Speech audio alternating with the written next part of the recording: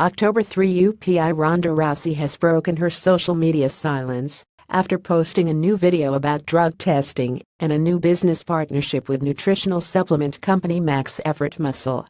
In the video that was posted to Twitter, Rousey broke down her decision process and the hesitance towards partnering with various nutrition companies, along with drug policies that she has had to deal with.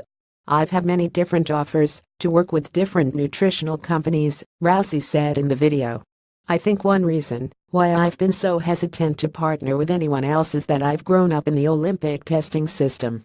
I've been drug tested since I was 14 years old, and I was always taught that whatever you put in your body is your own responsibility and you are taking a risk every single time."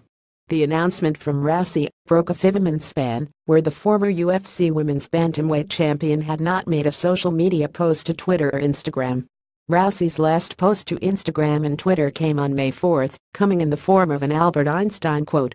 Overall, her last social media post came 2 months ago on August 15 with a Kickstarter link that was posted to Facebook.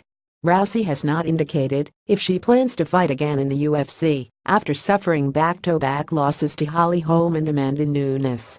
Her last fight was at UFC 207 on December 30, 2016, which ended in a first-round TKO loss to current women's bantamweight champion Nunes.